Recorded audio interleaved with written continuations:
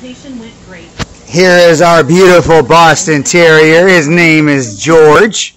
Daddy gave him some fresh chicken. Never give your dog cooked chicken. Do not give your pets cooked bones. Let them eat them raw, just as if they would be killing them out on the prairie.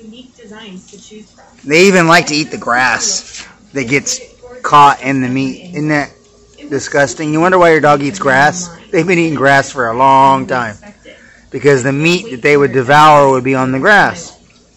So grass and a dog have a great relationship on their digestive system. So anyways, give your dogs fresh meat, preferably even frozen, but you know, dogs didn't find a lot of frozen meat out in the wild, unless the animal froze because it died and they had to eat it after the fact. Anyways, hi Briella, this is my daughter. Briella, say hi. Hi. Alright. Take care of your animals. Don't feed them cooked bones. Or seasoned. Or even seasoned. Don't season the meat. Leave it like it is right there, like that. De-feathered. Might even give him a feathered piece of meat.